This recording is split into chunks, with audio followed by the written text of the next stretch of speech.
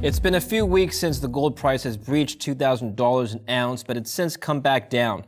We're talking about the trading rates that we're seeing now and future price projections with Gary Wagner, editor of thegoldforecast.com. Welcome back to the show, Gary. Thanks so much for having me. We spoke last time, you and I, and when we spoke a few weeks ago, I think gold was just at the precipice of breaking its last all-time high. And you know, we were talking about whether or not the momentum could be sustained, and you had given your forecast back then, your call for a little bit of a pullback, but I think overall you were still rather bullish.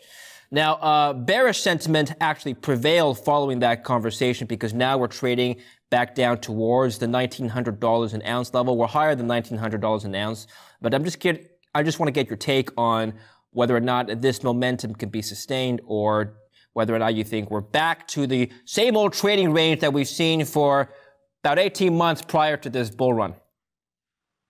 Well, the one thing I will say is it is a unique scenario right now. We came $10 shy of the all-time record high at 2,088. We went to 78. But what I found most fascinating was the size of the rally. The rally began, the end of January. Gold was trading at 1778, traded to 2078. A $300 rally, we can all say, is a very substantial rally. Typically, a good rally is $100, $150, maybe $200.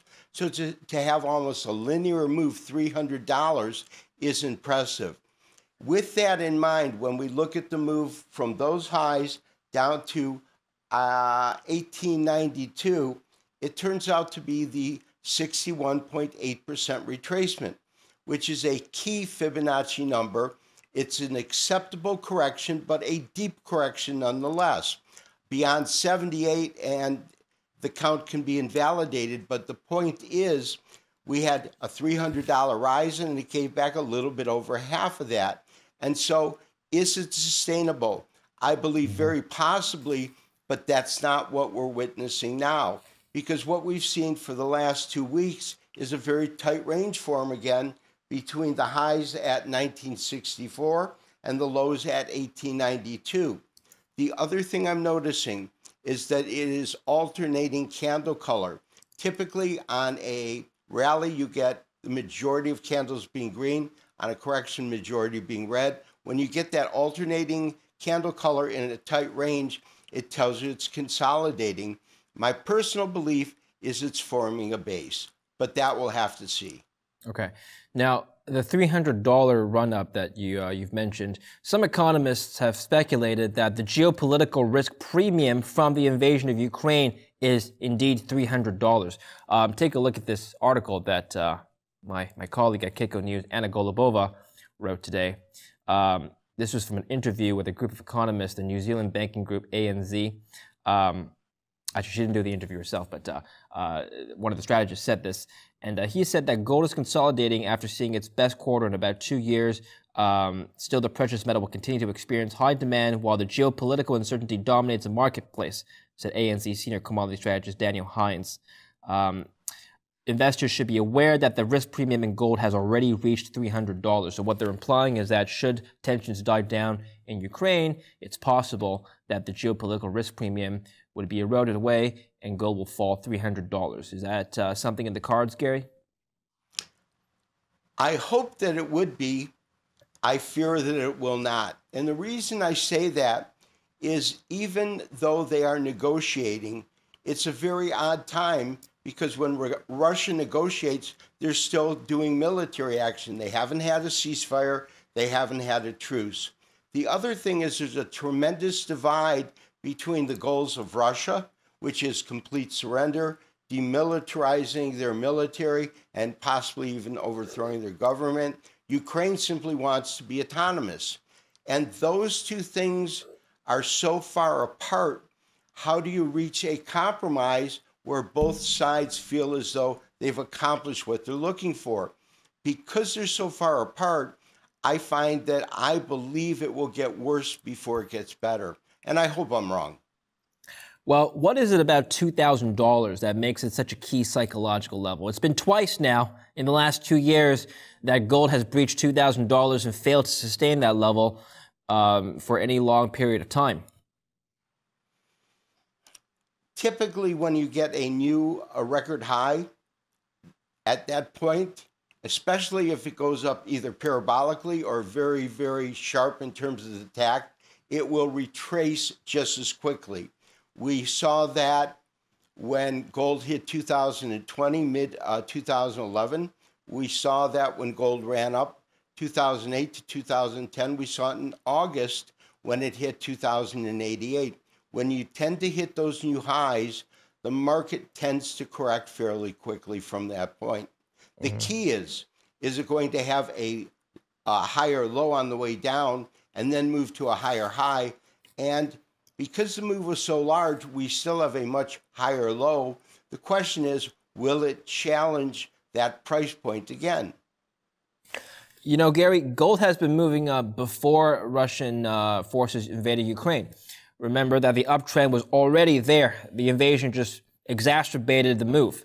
Now, some people like yourself have said that it's because of higher inflation expectations. So since gold has come down, what do you think the gold price is telling us now about inflation expectations?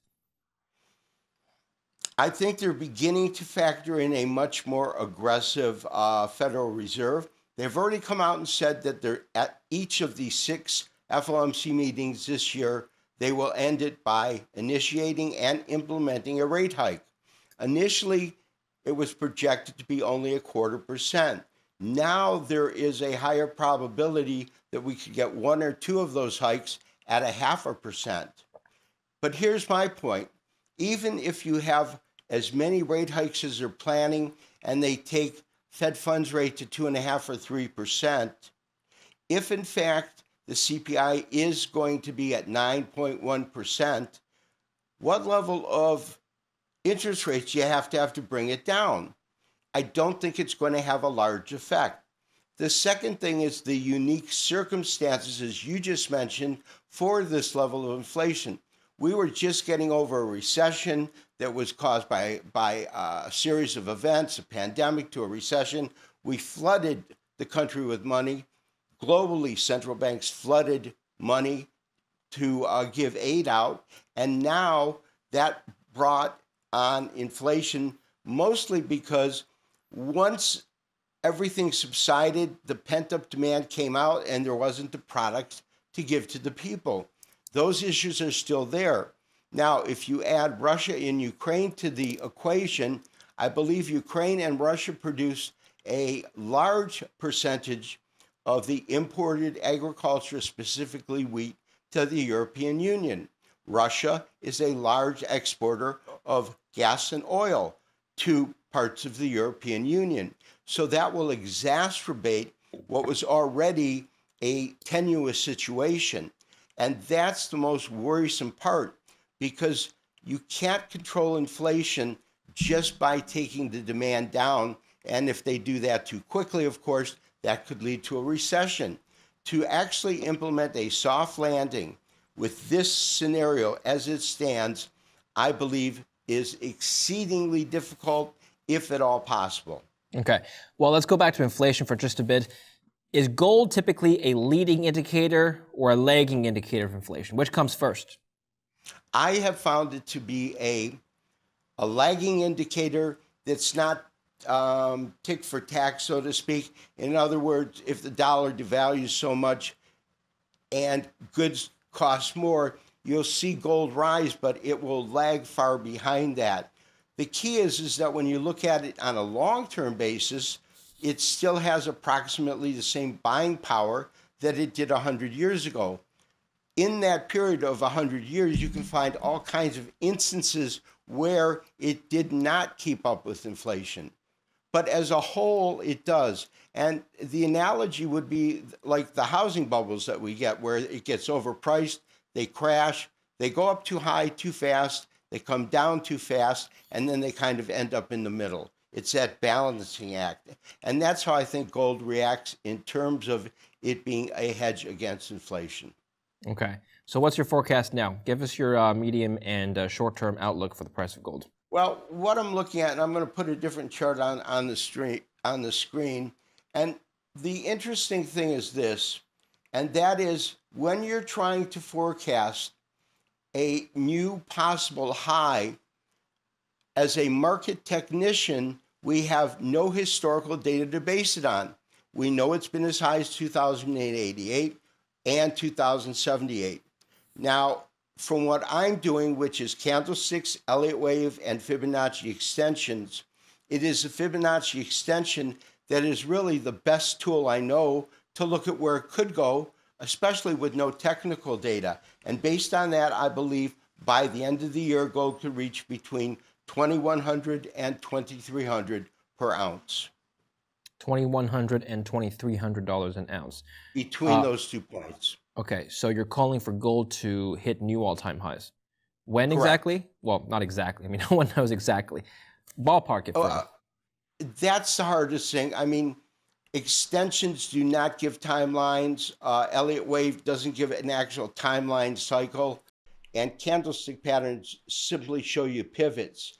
I am saying by the end of the year, which isn't that far off, but I wouldn't be surprised if we got or challenged the record high now within 2 to 3 months. I don't think it'll happen overnight, barring something, a black swan event, something we're not expecting.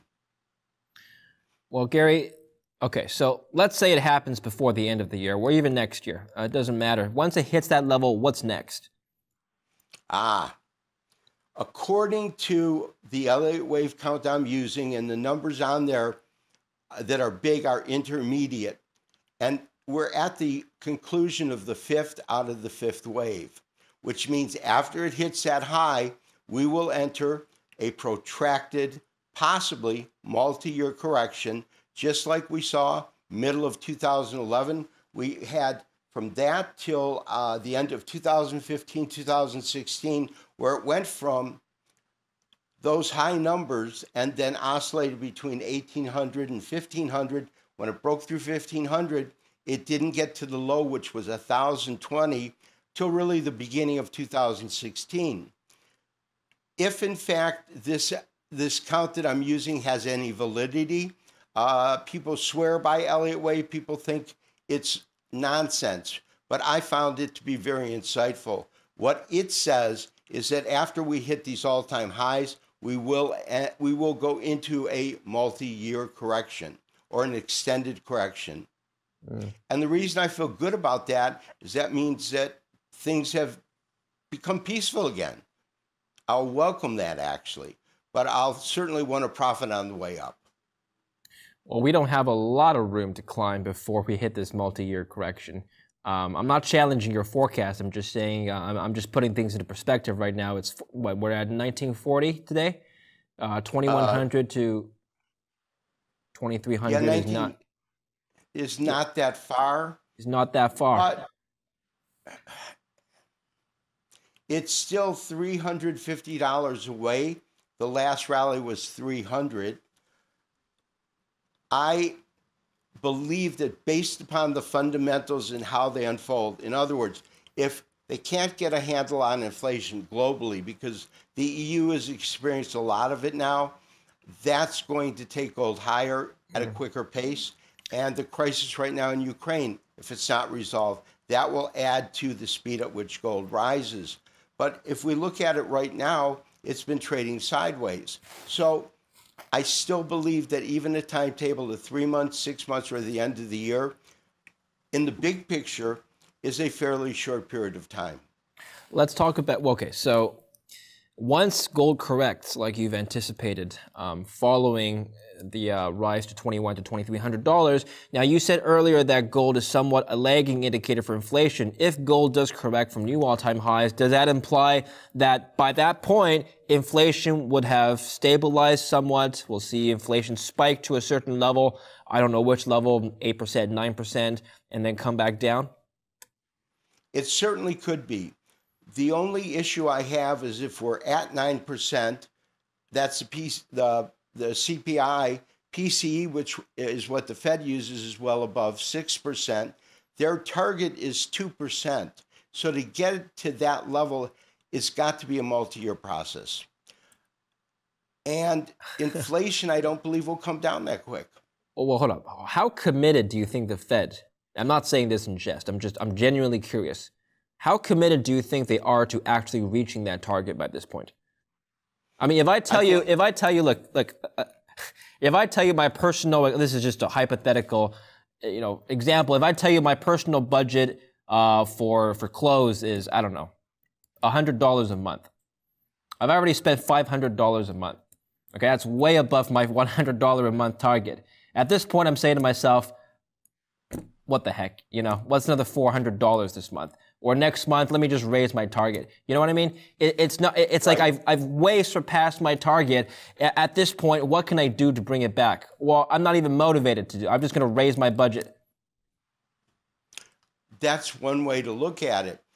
But to me, what's most important about what the Federal Reserve is doing is it's going to be an extremely difficult process to have what we call a soft landing. Take this high level and bring it down to an acceptable level without it causing a recession, without it really impacting the jobs that are being created. You can't slow the economy down and expect a landing that is anything but rocky at best. A soft landing is what they're shooting for.